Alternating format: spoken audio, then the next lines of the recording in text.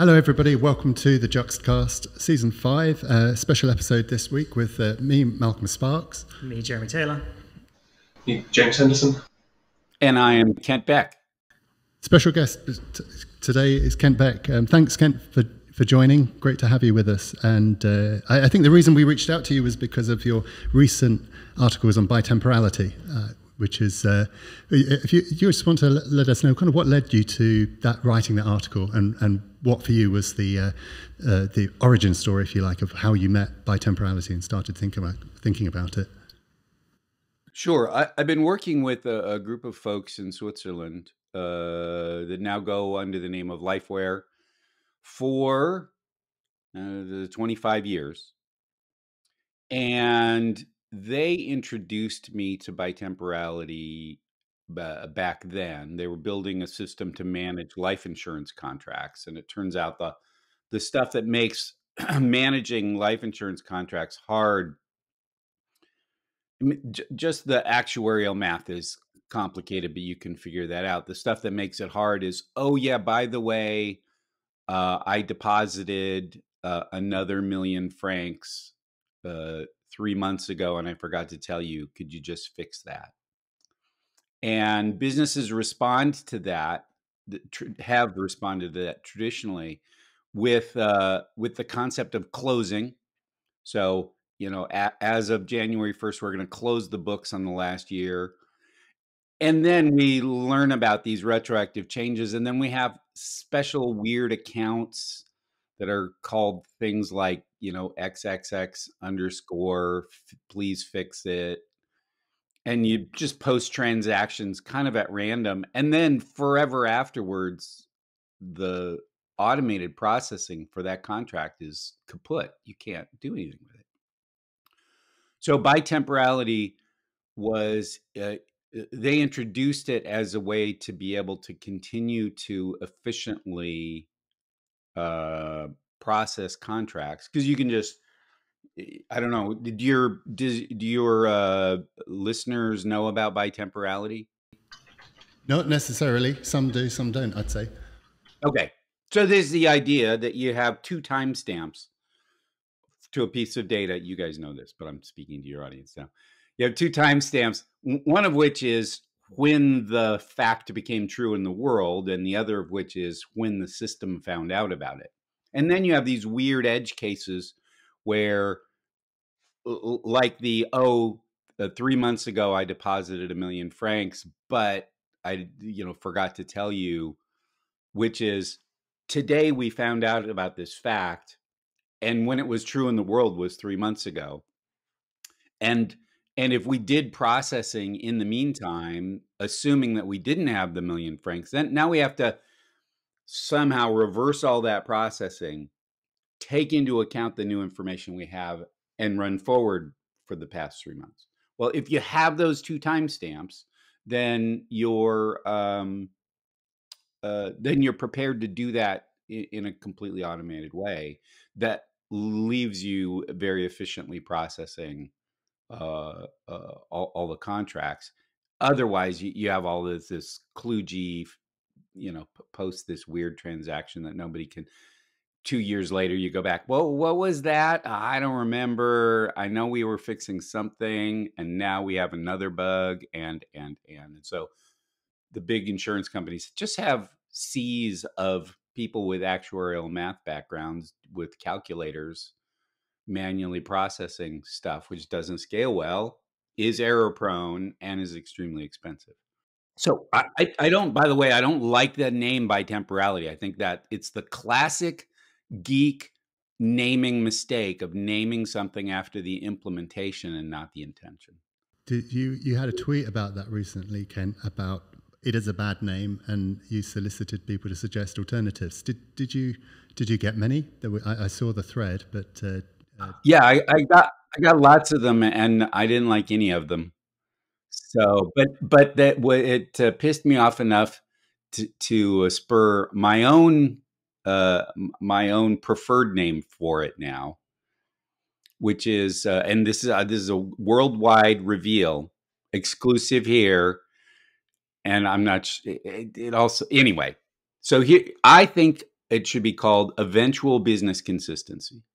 And what we mean, the purpose of bitemporality is that we recognize this distinction between system time and real world time. And we recognize that because eventually the two aren't perfectly in sync, number one. And number two, we're going to sort it out.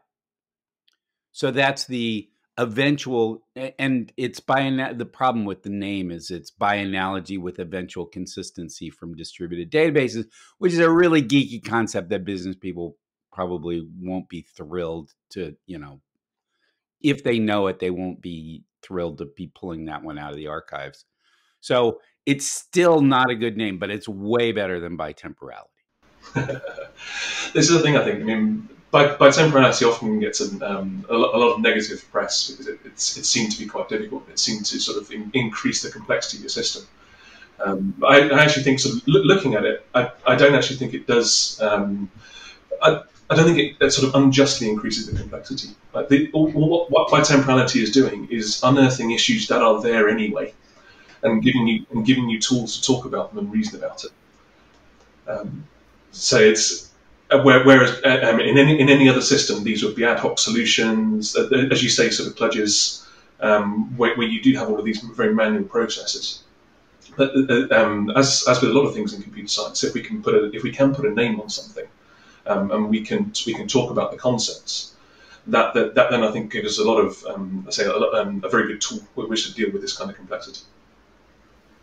Yeah, I have to say one of the things I don't like about the word bitemporality is it doesn't have the oomph factor. It doesn't really spell out how foundationally different it is when you have the security of this kind of bedrock beneath you. And the only thing I can really compare it to, and it's kind of an analogy, is when source code control became a thing, or when it became popular. And I was going to ask everybody if they remember the first time you came across source code control. Do you remember that time, or is that too distant? Ken? Sure. Now, it was interesting because I was working in Smalltalk at the time, which has its own notion of version control. And if you're programming by yourself, it's good enough for pretty much everything you do. But then version control came to Smalltalk as larger and larger teams were using it. And yeah, I mean, it was an adjustment for sure, but it's way better than just creating tarballs and emailing them around and putting them in a directory with special file names. Yeah, I think that's how I remember source code control when I in the 80s trying to write a computer game and having backups on floppy disks, and I just had I think 3 floppy disks, and that was the previous version of the code was the backup. And you see the practices that people have when they don't trust the system to keep the old data, so they copy things, they copy documents, and they call them _version2 final .doc or something. And I think you see practice today in the world of data where people will take a snapshot of a database and you put it in a data lake, and that snapshot was taken, and they can push it into something like BigQuery, and then they can query it later. That is really how people survive without bitemporality. But the reason I like the version control, the source code control thing, is because it is much, much better. Developers understand it's so much better to have principled version control in your code. And so there's a kind of element of safety, knowing that I can make a bad commit, or I can break something and I can go back. And I just wanted to introduce this concept of safety, because this is something that's really dear to your heart, I think, Ken, about your personal mission.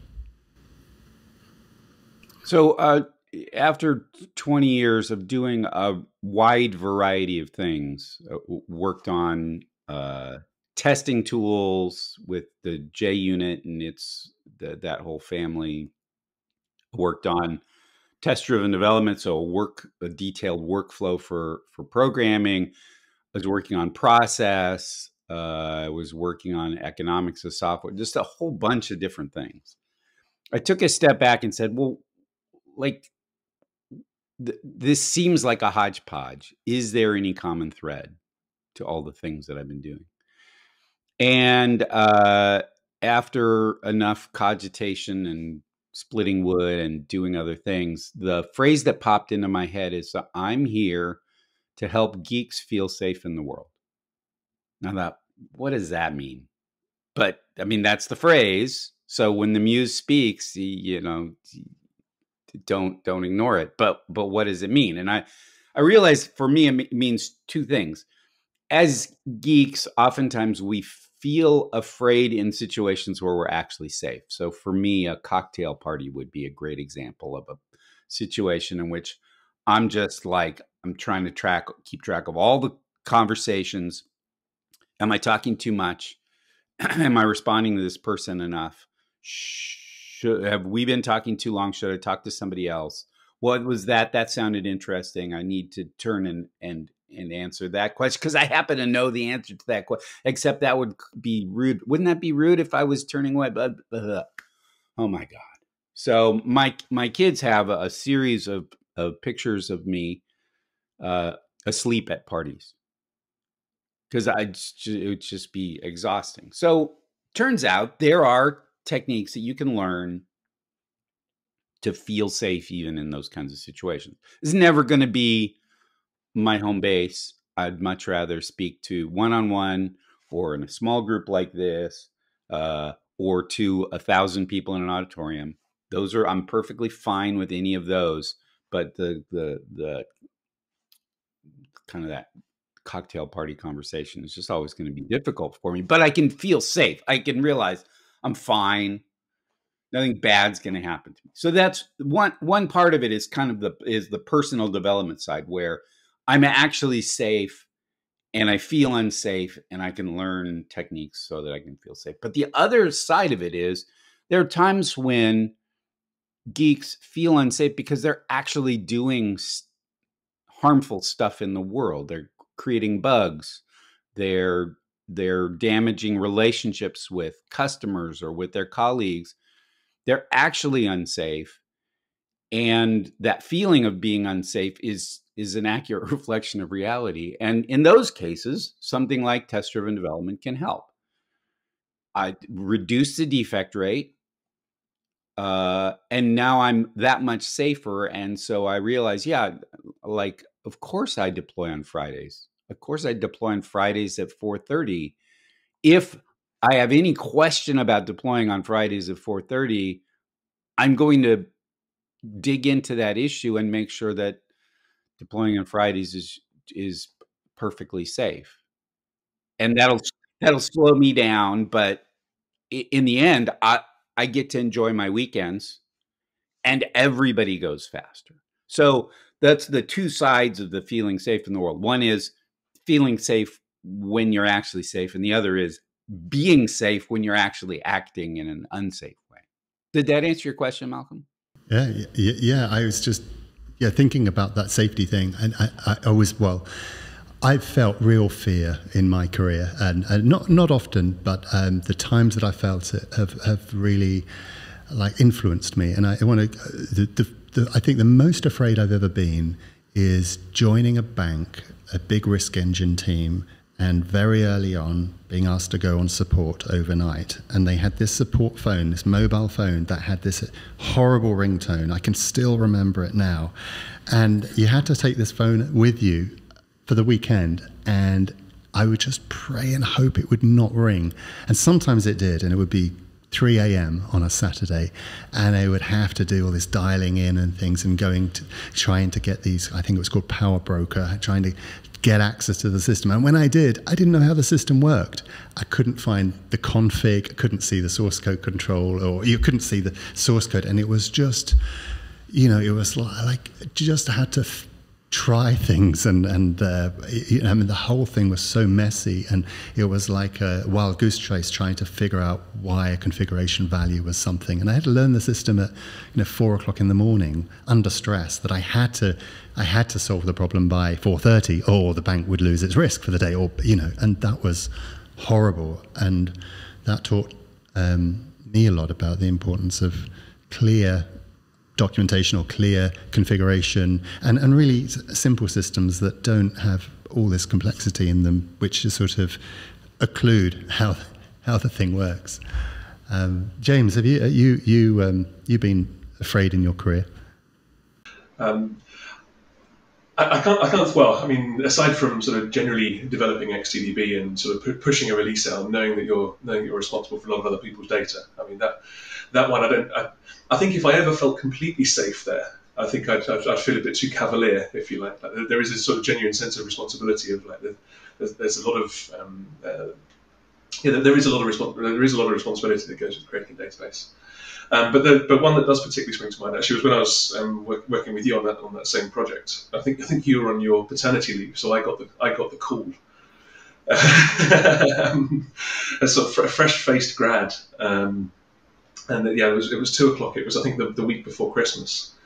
This is sounding very much like a fairy tale, isn't it? The week before Christmas, all was quiet through the house,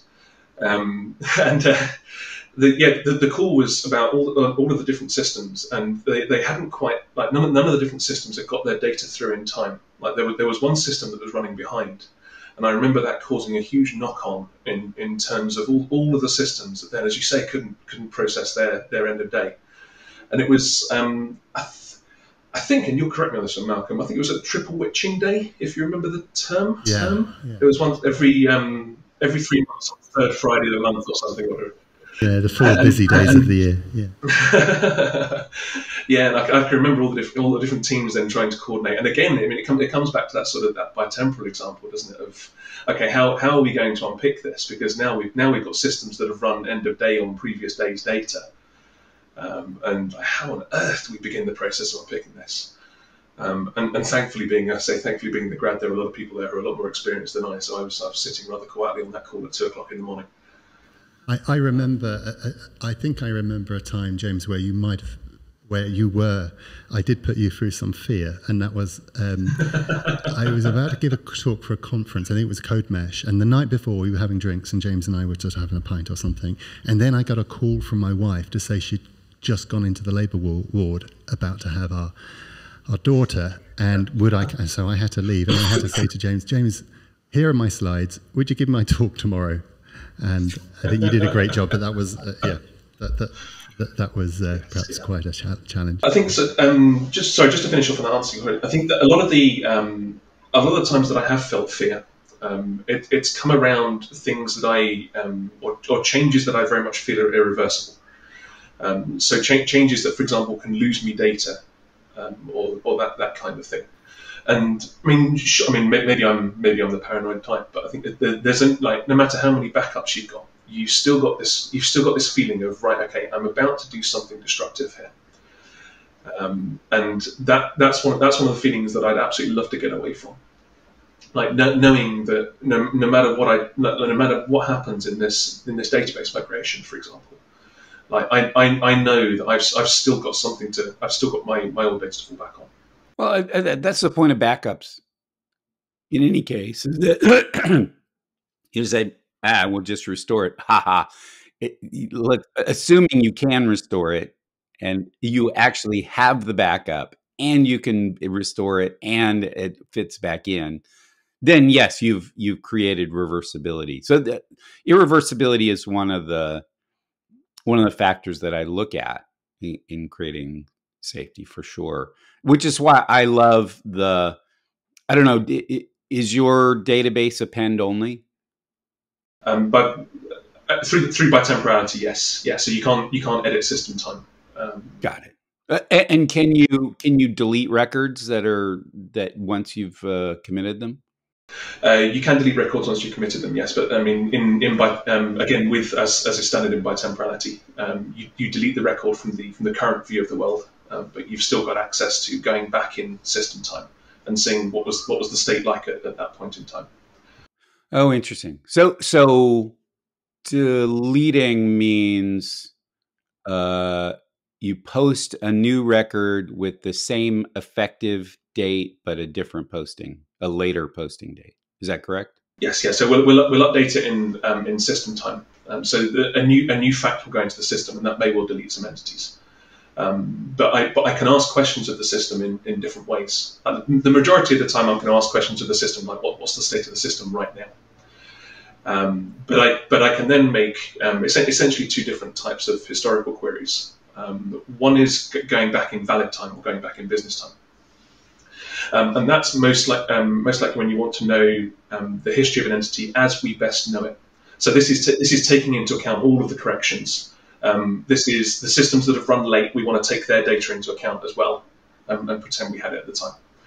So that's one, and we call that going back in valid time. And the other one is going back in system time, which is more for audit purposes. Like what exact data did we have on Tuesday at 4 p.m. when we made that decision?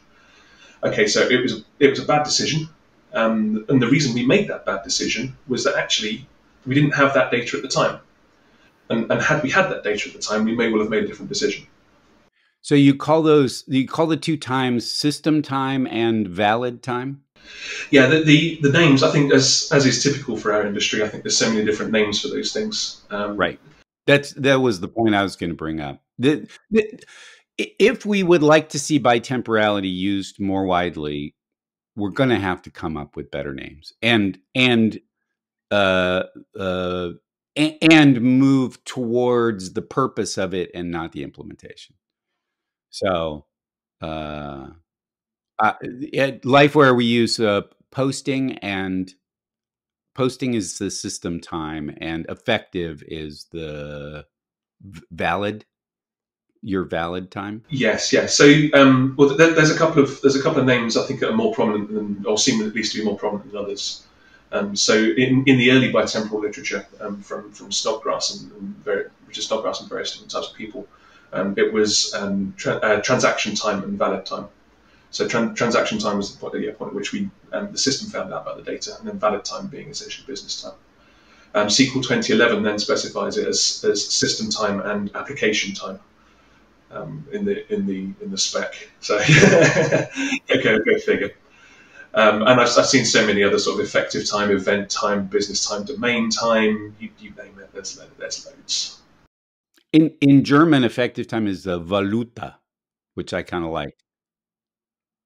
Does that have a translation, or is that effective time? Right, it is effective time. Yeah, okay. Yeah, we could start introducing some German words into. Well, okay. So having been involved in a few of these kind of movement-y things, having a little bit of your own jargon is a shibboleth.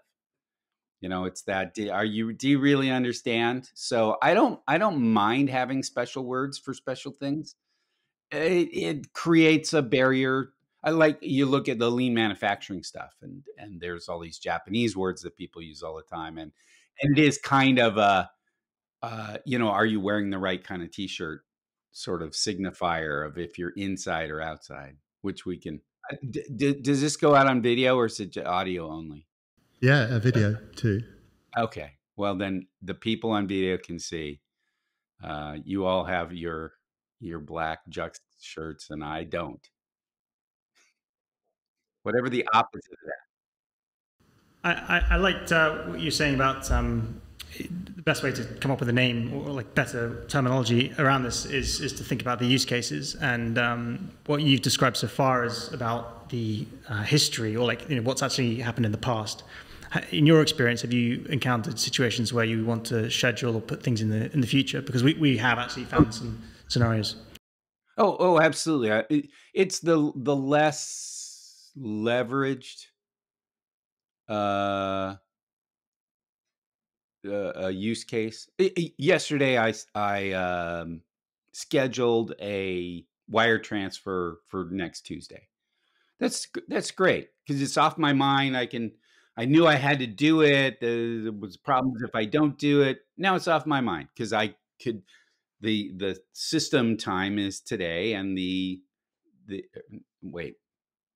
I posted it yesterday, and the effective date is next Tuesday. And so saying, well, I'm going to move in 2 weeks. The usual business systems answer to that is Tell me in 2 weeks. Or just get your mail at the wrong place for the next 2 weeks. Those are your two options. And being able to make prospective changes simplifies a number of business processes. Absolutely. It's a less leveraged capability, but it certainly is there, and I've used it. Yes. So from our experience, I mean, one of the reasons we got into building XT was because we were working on reporting systems, and they're regulated reporting systems, which mean you have this sort of extra level of accuracy required and or auditability required. And so that sort of is one area of use case, this sort of reporting regulation. But yeah, we've also worked with users, customers in the space of like e-commerce, where they're trying to schedule pricing updates, things that change in the future. You know, they've agreed different contracts with suppliers. They know that the promotion is going to be effective at this point between these two dates. And I think actually there's a huge amount of value. I agree with what can be built for doing things in the future. So regardless of which domain we look at, I think there are good use cases. But what we found working on a database is people can get by like adding columns to SQL schemas, for instance, and they will build up technical debt because it makes their queries more complicated. But they can sort of get by. But it's just hard enough to implement that it's not really worth moving to like a whole other database technology and risking a project with novel technology. But ultimately, it sort of seems to be this impediment that's holding things back. And I just wondered if you had any tips or thoughts about how we approach this strategically, you know, as an industry to move from this local maxima of Postgres, which still doesn't have the SQL 2011 specification. Like how do you think we should be approaching this? Well, I think it's important to recognize that businesses have figured out workarounds for all the problems that we're solving in better ways with bitemporality.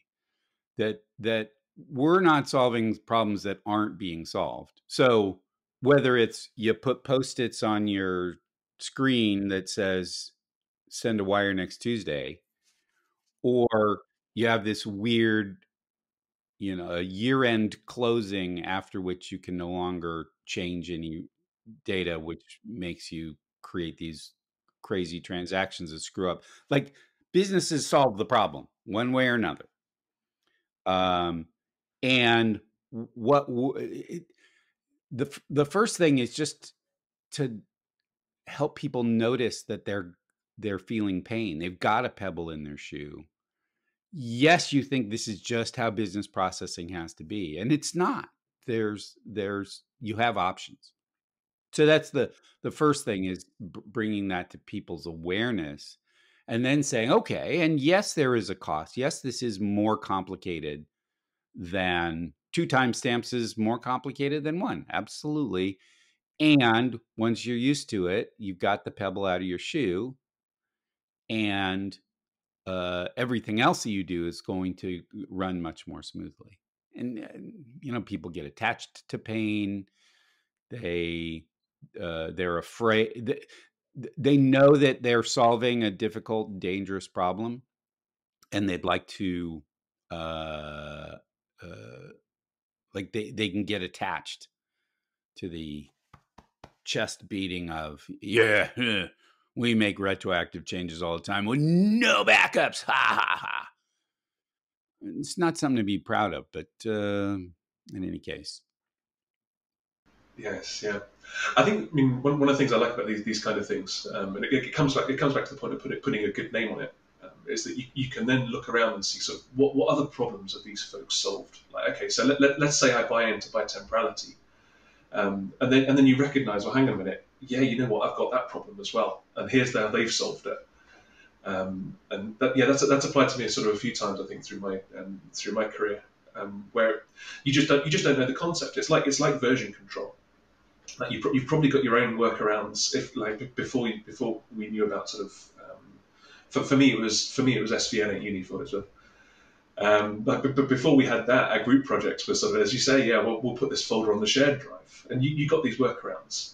But then you look at version control and you go, right, look at all these different things that now brings me, things that I wouldn't have recognised. And so it's a big step change, I think, in terms of how you can think about your craft.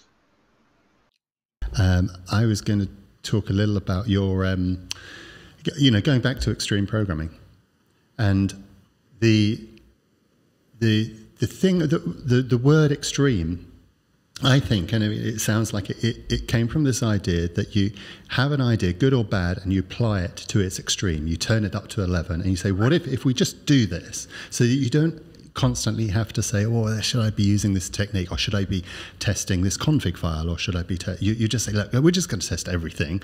We're going to, in almost a very simplistic way, so you don't have to think about the context and you just do things. So yeah, we're always going to pair program, right? And we're going to get every line of code written as a pair, and then we don't have to, make all these kind of complex rules about when we pair program and when we don't. And I think, how do you think that this idea of like just taking a principle and just saying, well, if you apply it completely 100%, you get different characteristics that come out. And I was going to sort of think about this.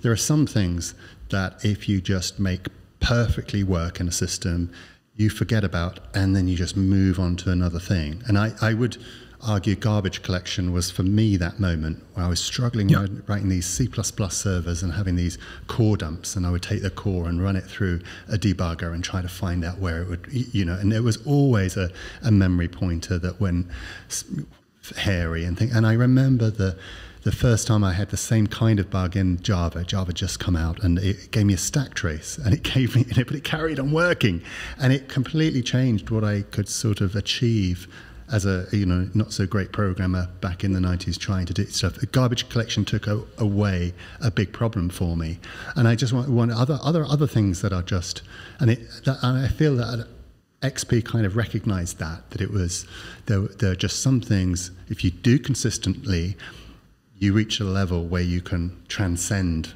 that and not have that problem again.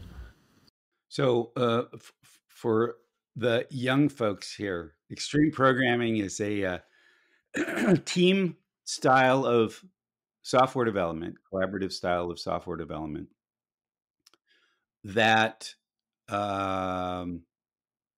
emphasizes deferring as many decisions as possible and enabling that by increasing feedback loops at every possible level. So if you get great feedback, then you don't have to make good decisions, because you can afford to just make a decision and you'll find out. What I had noticed was that people were trying to avoid mistakes, and they would bend over backwards and make enormous numbers of mistakes trying to avoid the mistakes. And I thought, well, what if we just turn that on its head? What if we just had as much feedback as possible? What is that? What kind of behaviors does that enable? So this is, I started working on software process in maybe mid-90s. And this was one of the streams that flowed into the, how spicy do I want to get? Agile. I was playing poker the other day, and I keep kind of a low profile at poker. I try not to, and I live in San Francisco, and a lot of people would know who I was if I reveal it. So I just don't talk about it because I'm just playing poker. And somehow a guy figured out who I was, and he just started going off on this Agile stuff and what horrible damage it had done to the world. I just said, man, I'm playing poker. So yeah, the Agile stuff, that's a very separate conversation. But anyway, extreme programming was an influence on that. So how do you come up with a new process? You're in some kind of local minima where you have these documents and these sign-offs and the phases and the quality gates and the reviews and all. So if you want to get from there to some lower energy state where you're spending more time actually creating value, how do you do that? And Malcolm, as you said, my strategy was to say, let's take the small number of things that we absolutely know we have to do. We have to code. We have to write tests because we make mistakes while we're coding. So we need to double check our work, and we have to talk to customers. We know those three things absolutely have to happen. So let's just do those as intensely as we possibly can. And then all of the phase gates and the flus and the chicken sacrifice and all that other stuff, we're just going to toss it out the window and see what happens. This is a learning exercise. And I think that's important to emphasize. This isn't how you ought to program. This is a way for you to learn how you can program better by taking the things that you're doing and either dropping them and seeing what happens or intensifying them and seeing what happens.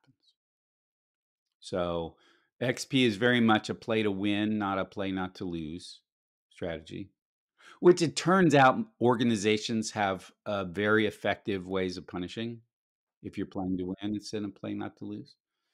But yeah, whatever. I'm a geek. I want to geek better. So Malcolm, am I getting to the points you were looking for? Yeah, I think it's just echoing that, allowing you to make mistakes. That is part of allowing you to feel not afraid. I can make a mistake. I'm a human. I might be working for an organization that punishes mistakes, and so that changes my behavior. I'm going to make sure I check everything, and and I'm going to go much more slowly, and perhaps I'm going to game the system a little bit so I look good. But sure. And so the thing that really struck me when I first met you, Kent, in Dublin, it was about it was about the year 2000 or around that, and we were all working in our little cubes or our little, individually on our machines, and that was the first time, you coming in, actually working with my colleagues on the same problem and seeing the difference that pair programming made, and how your knowledge of the different parts of the system that you might be afraid of and you didn't understand, by working every day with your colleagues, you would get that sort of group shared understanding, which has left a big imprint on me, actually, that there's sort of, as you have a chance to understand your code, you can sort of see, well, that bit we don't need, that's a bit messy, that can be refactored, and you proceed with being able to improve a system through understanding, and the tests are also for me give you a very important piece of understanding, is, did I just make something break? Yeah. Yeah, but we're used to that feeling. Did I just break something? And we think we have to live with it, and we don't have to live with it. And that's terrifying to some people, and I understand that. But it's true that we don't have to live with that intensity of that feeling. I think just sort of refine that, refine the point we've been making there. I think you need a certain sort of degree of safety within the organisation to be able to use these kind of processes. And I think that's maybe one place where I've been anecdotally struggled in the past, is where you do have sort of. I guess it's sort of the perils of siloed organisations, where you have a very distinct sort of technical department, a business department, and these kind of things. And in those kind of environments, I've certainly found it a lot more difficult to bring in these kind of practices, because as you say, that the playing not to lose is real, right? Yeah. There's reasons those incentives were created, and they're very powerful and they're very stable because we're in this local minima. Yeah. So one of the things in extreme programming is, this is before remote work was a reality. Is you sit together in one room. No cubicles. You sit together in one room, and the customer is sitting there with you. And people say, well, if you have the luxury of having a customer sitting with you, then development would be easy. To which I say, okay. Like,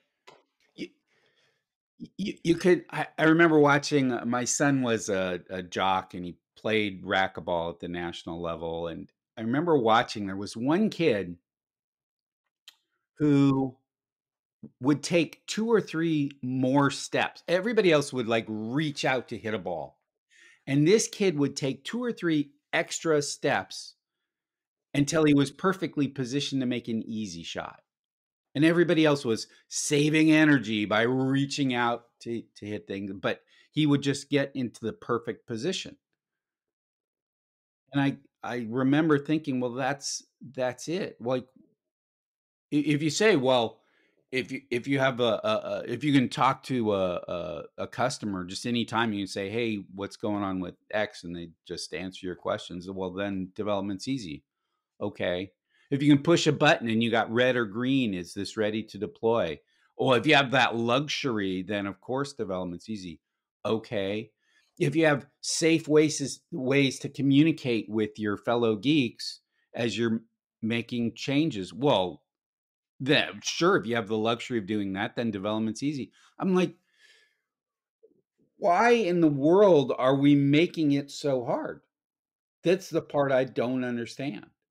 I don't think it'd be a conversation with Clojure developers without someone mentioning sort of the REPL for bringing similar kinds of safety there as well, and then increasing the like bettering the feedback loops. That whole idea that I can ask my system questions and get, yeah, as you say, instant feedback on the changes I'm making. If you had a stopwatch and you said, okay, I built equivalent systems in C++ and in Clojure, and you have a random question to ask of your system, it's going to be 100 to 1, 1,000 to 1. You're going to get that feedback faster. And the flip side of being able to get feedback faster is reversibility. You can just make decisions, get the feedback on them, and then make a different decision in far shorter time than it would have taken to try and meditate carefully about that same decision and then come to the perfect, correct decision, which is then going to encounter reality, and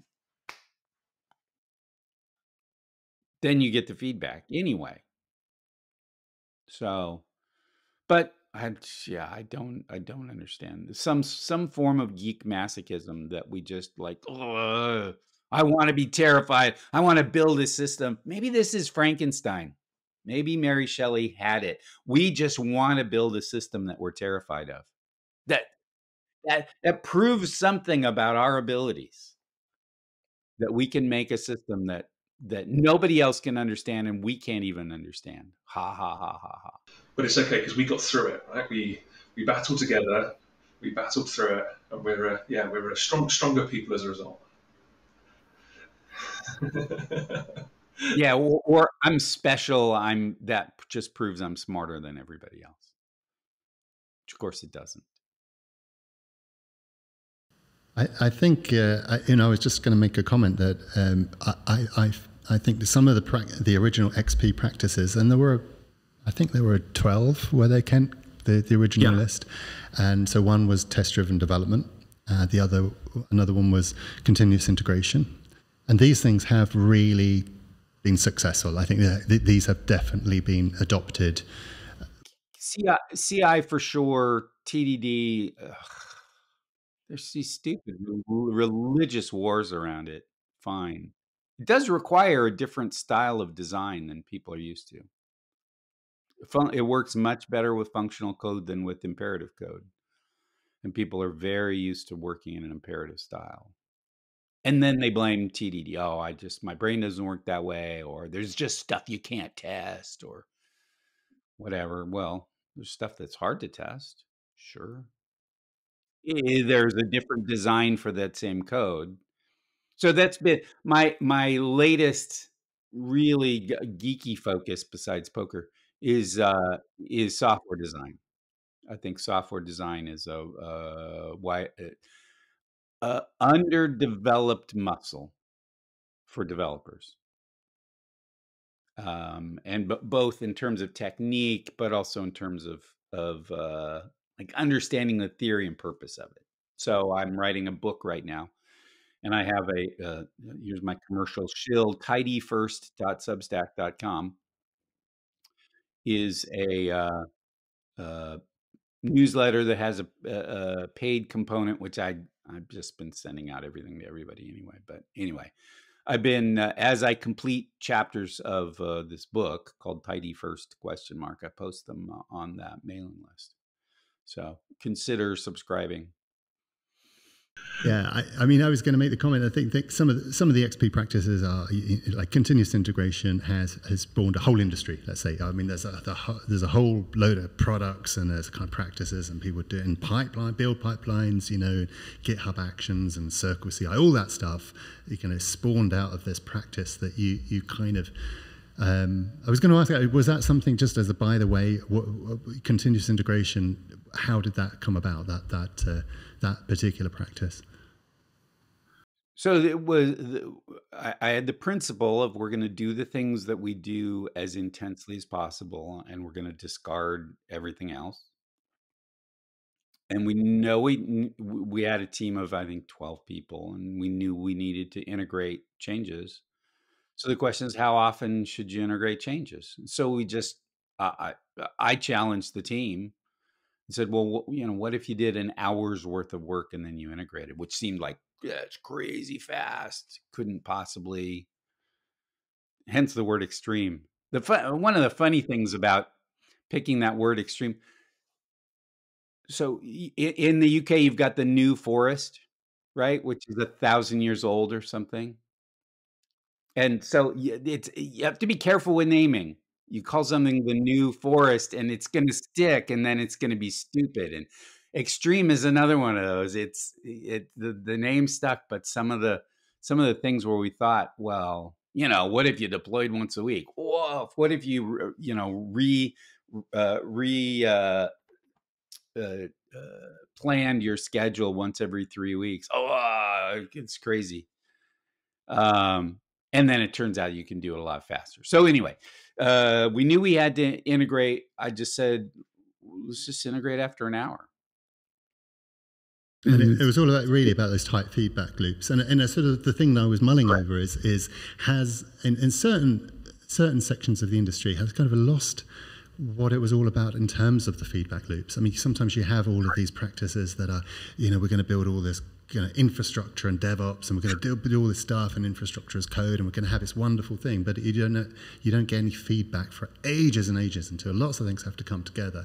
And I just think, you know, going and I was just thinking around. I think one of your podcasts you did fairly recently around the test commit reject. Is that right? Have TCR, test commit revert. And that you kind of get into super fast integrations, because you can see why if you don't have continuous integration, asking the question, does it work? Well, you've got to wait until Jenny has finished her work because she's working on something. And then the build pipeline runs, which might be hours. I mean, back in the day, Malcolm, I don't know if you remember this, but a C++ build might take 48 hours to complete. And then we brought that down to seconds.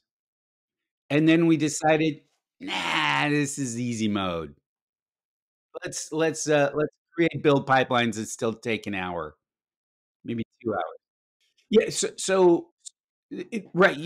People have lost sight of the purpose of getting rapid feedback. And you get rapid feedback, not just because it's fun, because it enables this reversibility for technical decisions. And when you have reversibility for technical decisions, you're more creative, you're more energized, you communicate better, you collaborate better with other people. You waste less time on dead ends because you just try stuff. That's the sequence. You want rapid feedback to enable all these great epiphenomenon in software development.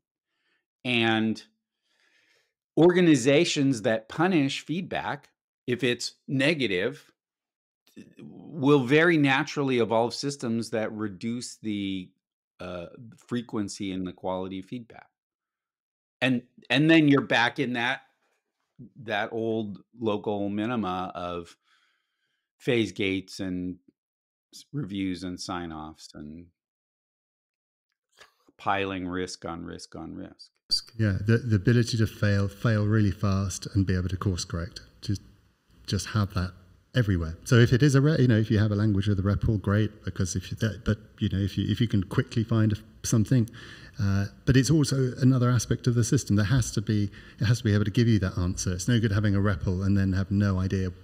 Have such a complex system that it takes you hours to find what you're looking for, or be hunting down something in logs, or trying to find. Yeah. I'd have to say I've found this sort of particularly difficult on sort of research projects. Like particularly as we look at XT, I find sort of you always have at the back of your mind sort of how can I bring down the feedback time on this. But particularly the areas that we found difficult is where you do have, or where we do sort of spend like a day or so going into a paper, or even like a week going into a specific research area. And that kind of thing of I don't know if I'm going to spend a week at this point going down a complete rabbit hole that's really not going to go anywhere. Well, I think there's a underappreciated skill in engineering that I call succession, which is I have this big problem. How do I slice it, and how do I order the slices? And we talk a lot about what we'd like at the end of that process.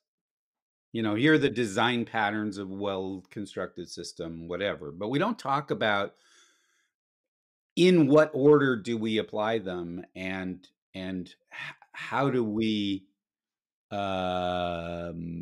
minimize the waste along the way. So I'm a big believer in trying 1,000 experiments that take me 5 minutes, and 100 experiments that take me an hour, and 10 experiments that take me a day. And out of all of that, one of those is, power laws, awesome power laws. One of those experiments is going to be vastly more successful than all the rest of them, and that's the one that I spend the week on. But it's a kind of a puzzle. I remember, so I worked interacted a tiny bit with John Carmack while I was at Facebook. And I'm red-green colorblind, and there are these glasses that give you the sensation of red and green, being able to differentiate between red and green. And unbelievable experience. The first time I put them on, I just started weeping. It was amazing. But I had an idea for how would you could you simulate those glasses with an LED display. And so I brought it up to John, this idea, and he said, "Oh, you know what? Take a red-green colorblindness test on an iPhone, and then take the same test on an Android." I'm like, whoa, why? But I'll do it. And I did it, and I got completely different scores. And he said, well, because he just happens to know a bajillion things.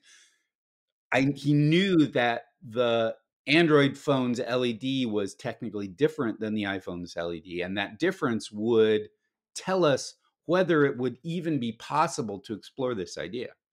So he's an absolute master at succession. Rather than spending a month building a prototype, he says, well, here's the 5-minute test that'll tell us whether it's worth spending the hour. And here's the hour test that'll tell us whether it's worth spending a day. If you look at a year's worth of that activity, it looks like he spends all his time on really important stuff.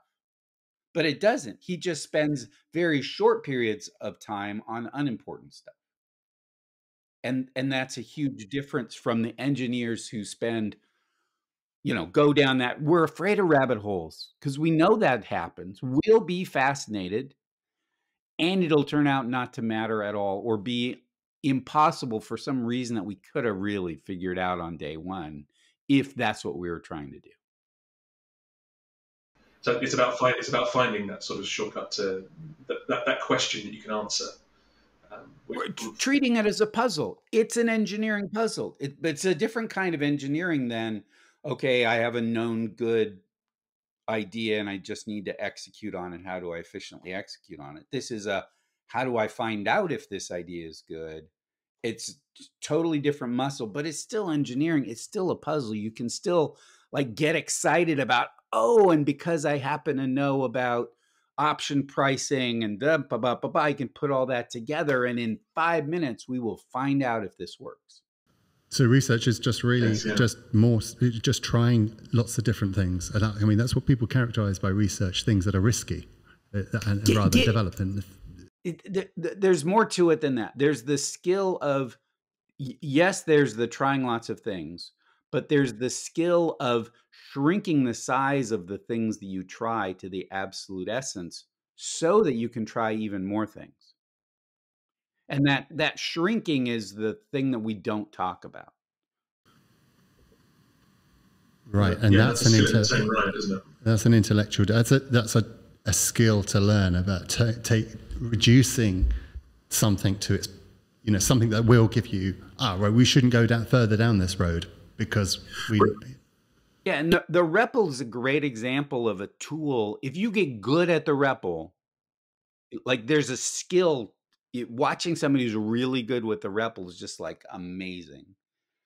And there's a skill to it, and learning that has nothing to do with writing production code, right? It happens to use the same syntax, but who cares? There's this skill of being able to go from, well, I have this question in the world. What do I type?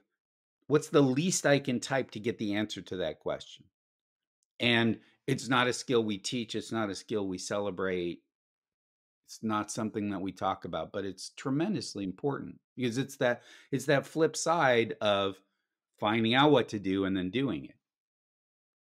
Is it a skill that you think you can like specifically learn? Like, could you have a university course on it, or is it a skill that you've just got to refine with time and experience and like?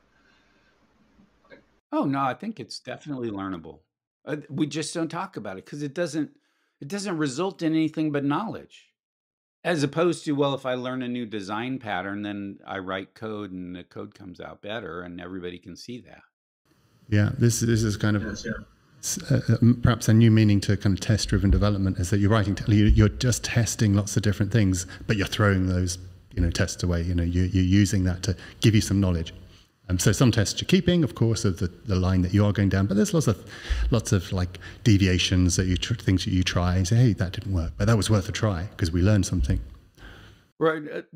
The thing about a REPL is once you get your answer, you have the knowledge in your head, but poof, it evaporates. And one way to look at tests in the TDD style of testing is, let's reify that knowledge that we gained inside the REPL. Okay, so I called this function and I took the result and I applied this function to it and I took the result of that. And then I look and the answer is 5. Okay, well, that's good. Now, does it work in that case? Yes, it works in that case. If I don't do anything more, I have knowledge. Maybe I tell my pair partner, they tell somebody else, maybe we have the knowledge, fine. But there's no, we haven't, what if that ever breaks? Well, we wouldn't know.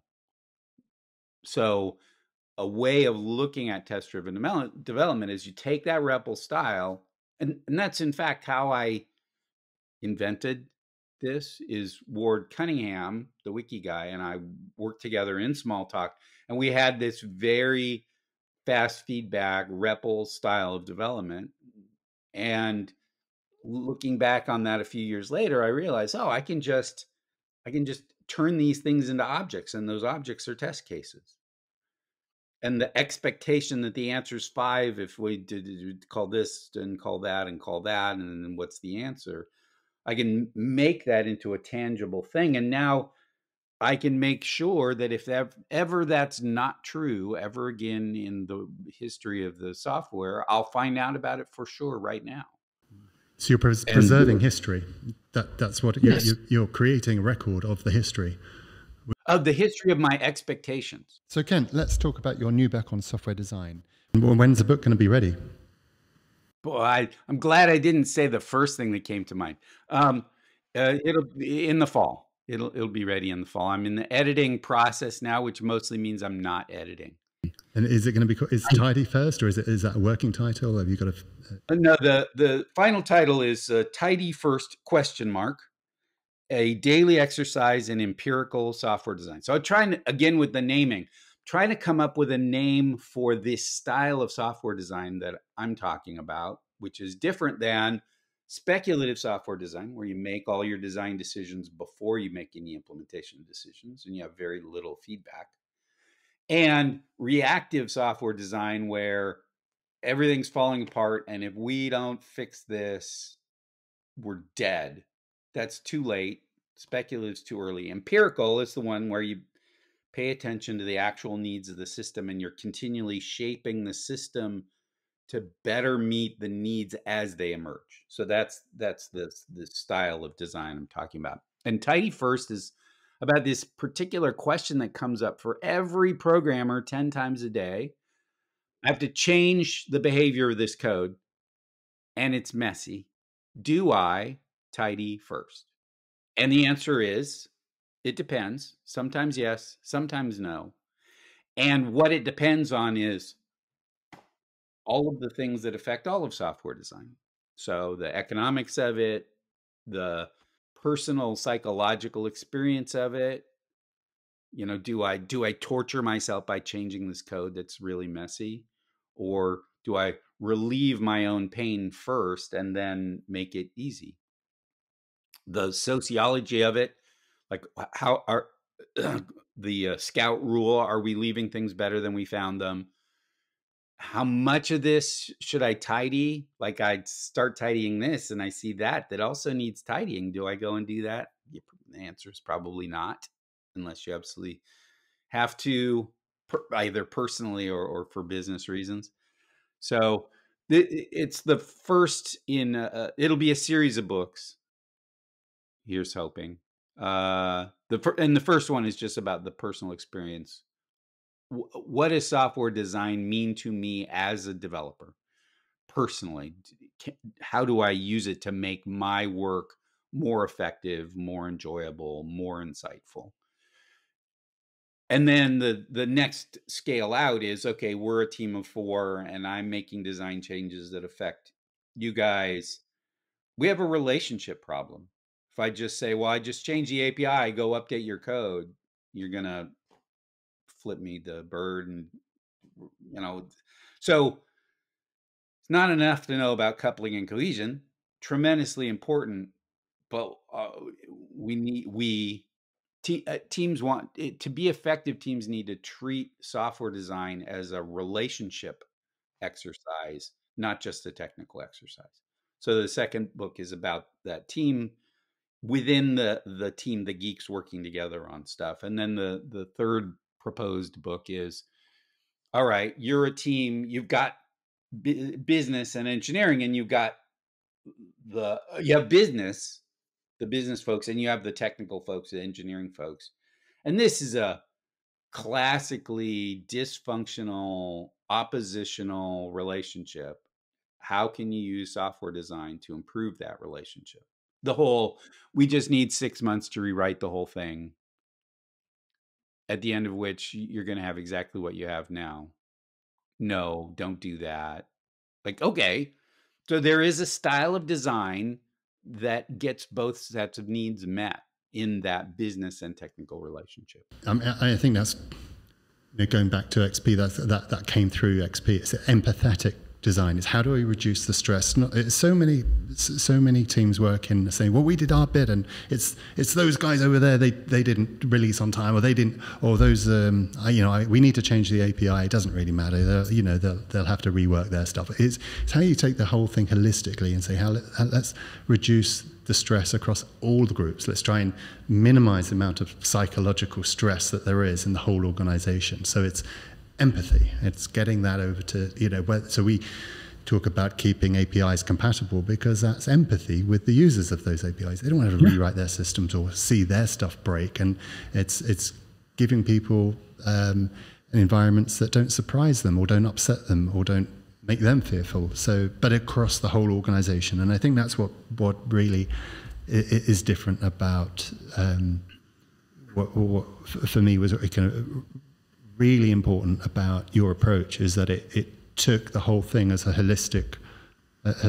whole, rather than making individual developers say, "Hey, I'm good. I know I've satisfied my need to, or my ego, or my need for myself." It's a sort of selfish want to have been shown. Oh, I did my stuff. I got to my target. I got to my deadline, and those other, And we all have those battles, those politics at work. But actually, it's about thinking more empathetically.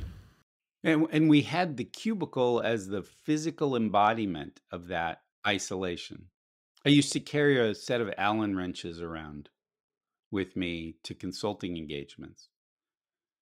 And one of my catchphrases was, the first thing we do is rearrange the furniture, which gets you in trouble with facilities and leads to all sorts of hijinks. But there you go.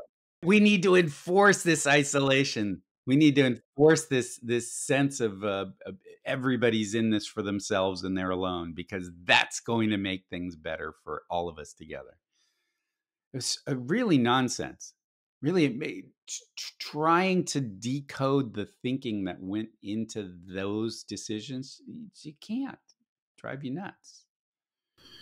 Well, I mean, just to sort of wrap up and sort of bring this kind of topic around bitemporality, and I think what people, and it's not just, that we're trying to create a database which is bitemporal. We have friends doing other things, like we have friends in other database companies, Terminus DB and SurrealDB, who really focusing on trying to solve this problem. And the reason we're trying to solve it, I feel, is that we want to make lives better for users. So we want this experience as a user that they can make mistakes with the data, and they can have this reversibility, and they can see what they can undo their mistakes. They're allowed to make mistakes because it's okay. We've got a record of everything that happened, and we can backtrack, and we can.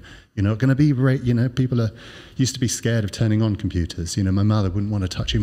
I might press something and it would blow everything up. And people are scared of this stuff and scared of systems, and it changes the behavior when you can undo, or you can make a mistake. And I think that is partly what we're trying to do is make life better for users. And we just feel this is one thing that we shouldn't be doing, is allowing users to make loose things, or kind of launch missiles, or do things that is going to cause very, very bad things and make them feel very afraid. I'd add to that, Malcolm. I think the other thing I think we're trying to do with XT is to bring that kind of level of feedback to the database as well. Like, so for too long, databases have been over there. Whereas if we can bring this notion of a database that is with you in your REPL, like the questions I'm asking of my database is because it's right there.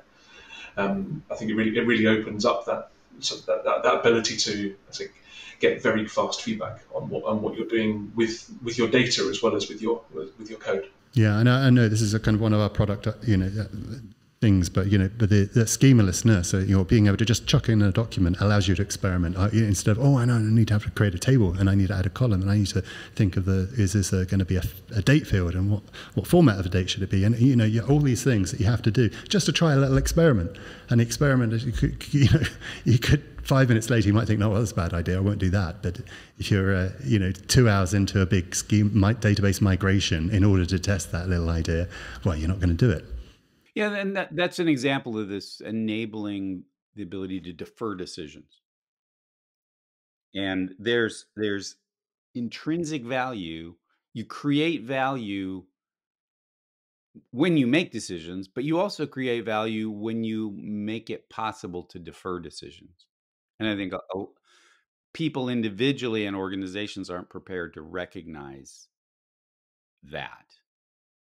And so, yeah, I think there seems like databases are a solved problem, right? And I just don't believe it. I'm enough of a I'm enough of a geek. I grew up in Silicon Valley, watched the microprocessor emerge. I just believe that there's so much more possible to this technology than we've achieved so far. And I'm sad when I see people geeks satisfied with it. I'd love to be more more ambitious than that. Yeah, I do think there's far too much satisfaction in our industry. People content with where we are, right, rather than thinking how much things could be so much better. And I think that's that's an optimistic view that, we were at the very beginning of this industry, and there's so much more that we could learn and do better. And we've underserved many users. Most people find computers still very frustrating and complicated. I think, anyone who's got a mobile phone will probably identify with that. So we've got a long way to go. And so it's just by piece, idea by idea, we make progress. And I want to say thank you, Kent, for all of these ideas that you've brought the industry that have advanced us and inspired us. And thank you very much for joining us today and giving your time and your thoughts and wisdom into this. My pleasure. What a delight to reconnect with you, Malcolm, and to find that we have this weird thing in common and to be able to talk about it. We have another weird thing in common, Kent, actually. I was born in a county called Kent, in a town with a river running through it. You never guess the name of the river. The river was called the Beck. Isn't that strange? Isn't that wow? Weird? There's a place called Beckenham. It's Beck and Hamlet. It was shortened to Beckenham. It's where Emma Raducanu is from, actually, the tennis player. So okay. It's a real thing. So if you've never been to Beckenham in Kent, a real place like that exists. I have to, now I have to go. just to walk around. Yeah, this is my place. Yeah. We'll give you freedom of the city of Beckenham. Oh, that's great. Well, thank you much, gentlemen. Cheers. Thank you very much. Thank you very much, Kent. All righty. Talk to you later. All right. Bye.